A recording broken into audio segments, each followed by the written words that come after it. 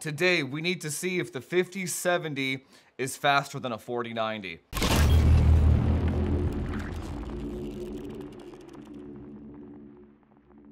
Jokes aside, you guys know the drill. We're gonna look at all the pros and cons of the 5070. We're gonna look at cooler design, thermal performance, noise, overclocking headroom, and overall benchmarks. And then at the end of the video, I actually do want to check to see what 4 times frame gen on the 5070 feels like compared to native on a 4090.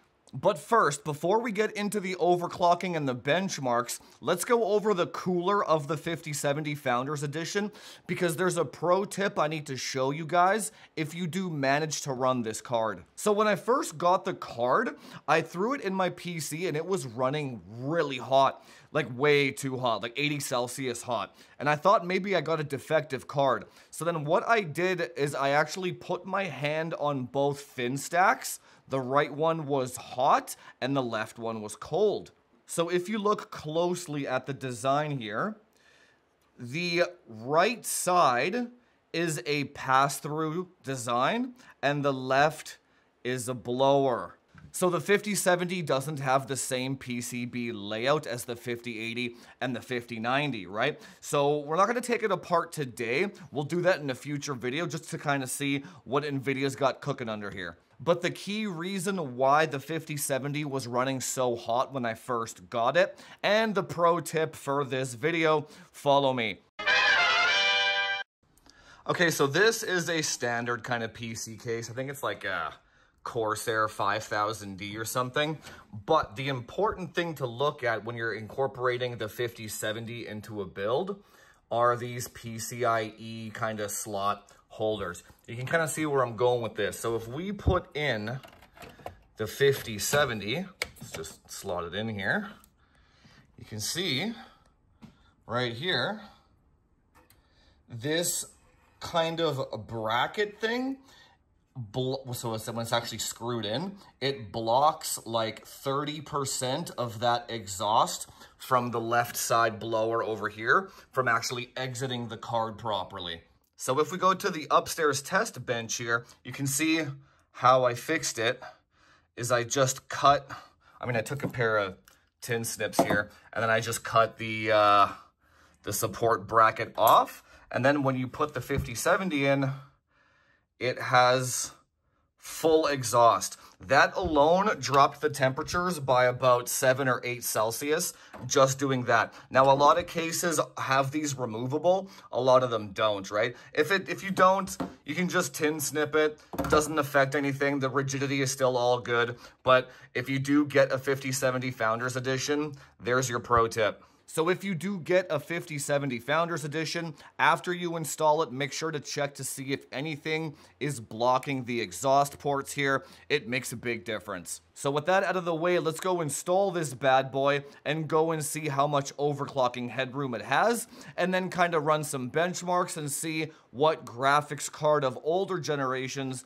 it's comparable to. Okay, so we just started with some preliminary numbers here. I benchmarked a Port Royal, Shadow of the Tomb Raider, and Dawn Trail, just to get some out-of-the-box numbers, right? Now we're gonna check the overclocking headroom of the card, and it looks very exceptional. So this card, the 5070, unlike the 5070 Ti and the 5080, this one doesn't seem to be power limited at all. They gave this card more than enough power headroom to crank all the sliders, the voltage and the power and everything, and you're not limited by the actual power limit of the card. In fact, on this card, we're actually limited by the temperature. It's hitting about 80 Celsius at about 250 watts, even with the PCI Express slot cut out, right? So the cooler on this one does struggle to cool over about 250 watts, but that doesn't seem to matter too much.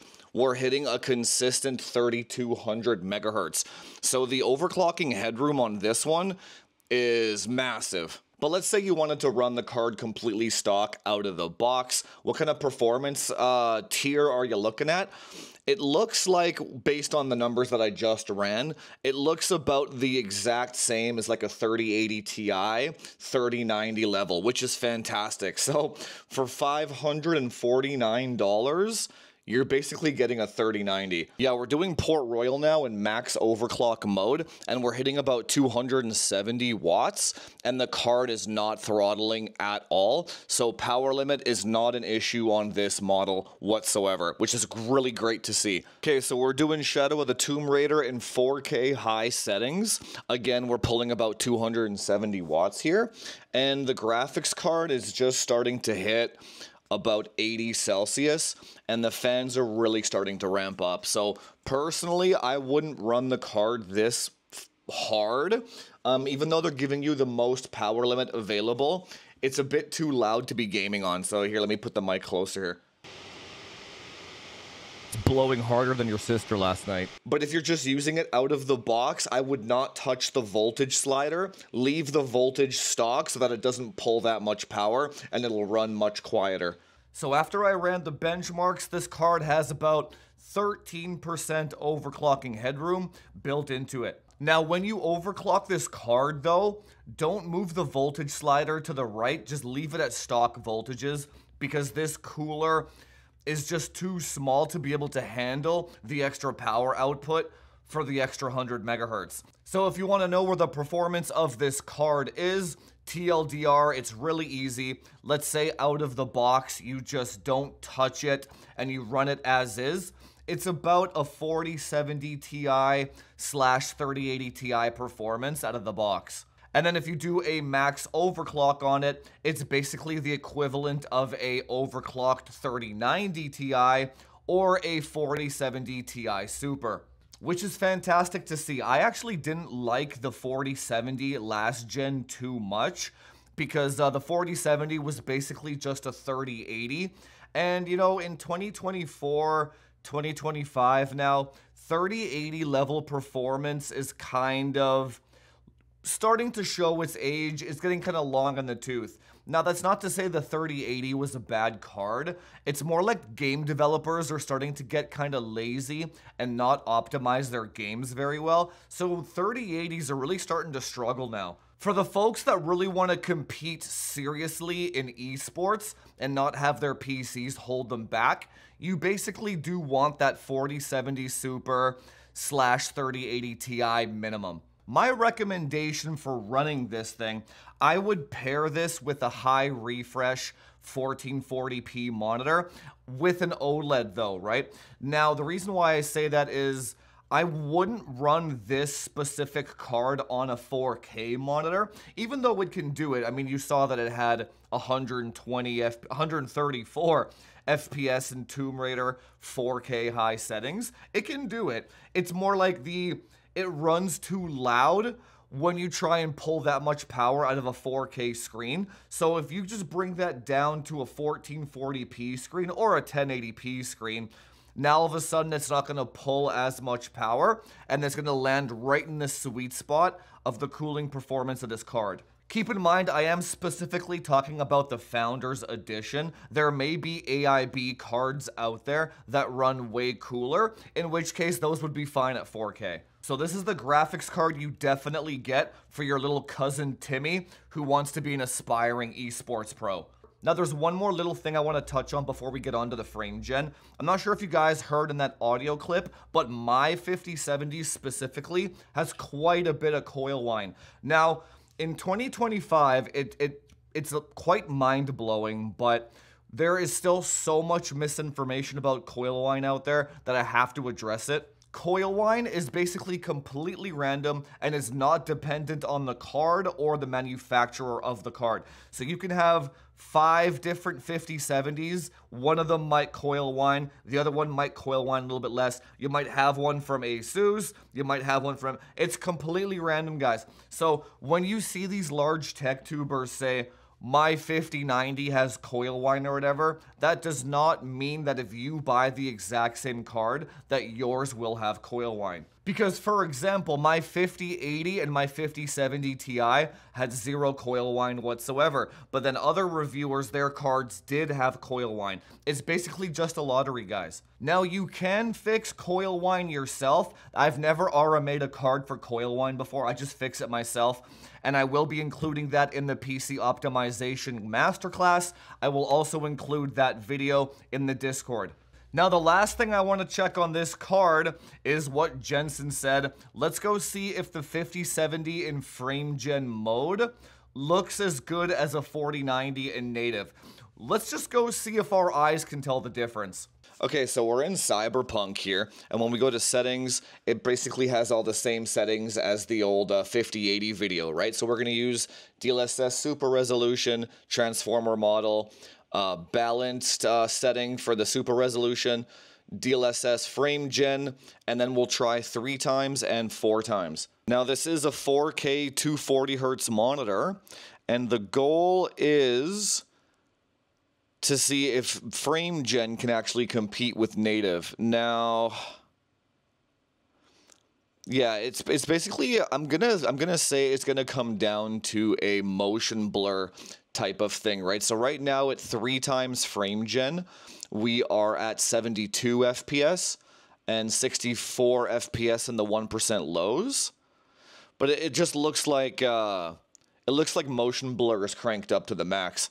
Now, one thing that is bothering me here is that when I move the mouse around, this little symbol here where it says 90 meters, it has shimmering around it. I'm going to try and actually record it in slow-mo with my phone so you guys can see it, and then we'll compare it with a 4090. Check this out. So, slow-mo. So you can see shimmering around the little 90M lettering. So we're in the mid-70s for FPS with 3 times frame gen. I'd say, again, this is playable, no problem, right? And then let's try 4 times frame gen, and yeah, no dice. I would say the motion blur is fine, and the frames are fine. It's more the input lag that's killing it for me. Yeah, the input lag is a bit too high. So when I move the mouse, it takes about a millisecond for it to actually respond, or a millisecond in my mind anyway. And ooh, the shimmering around the lettering is actually worse as well. Let me try to actually record that.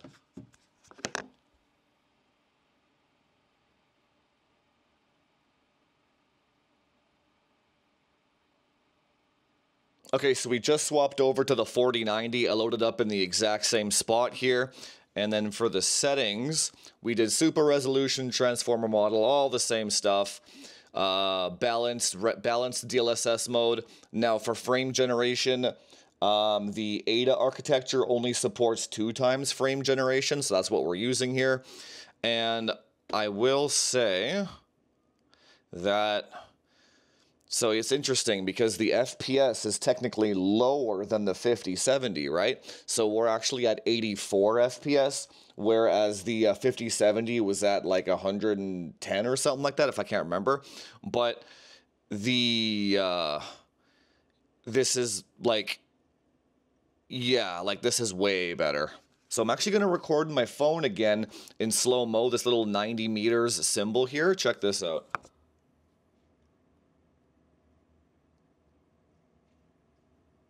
No shimmering at all.